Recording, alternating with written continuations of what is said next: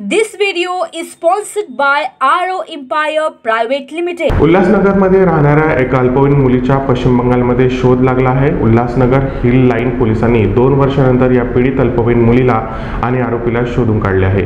पीडित अल्पवयीन मुलीला आरोपी मोहम्मद शेख या पश्चिम बंगालमध्ये राहणाऱ्या एका तरुणाने लग्नाचे आमिष दाखवून जून 2020 मध्ये साली पळून नेले होते. तेव्हापासून ती बेपत्ता होती. उल्हासनगर हिल लाईन पोलीस ठाण्यामध्ये या संदर्भात पीडित मुलीच्या वडिलांनी तक्रार दिल्यानंतर गुन्हा दाखल झाला होता. गुन्हा दाखल झाल्यानंतर हिल लाईन पोलीस गेल्या 2 वर्षांपासून या मुलीच्या आणि आरोपीच्या शोधामध्ये होते.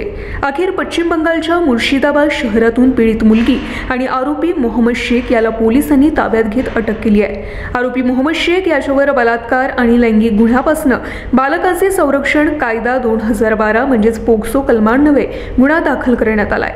We know that life is different these days. We are with you every step of the way. From routine care to life-saving emergencies.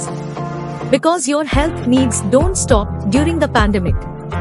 At the Ayushman Hospital, your safety is our top priority. Symptom screening, physical distancing, mandatory masks, enhanced disinfectant process are in place. These are just some of the many ways we are keeping you safe. Don't delay your health needs. Schedule an appointment today.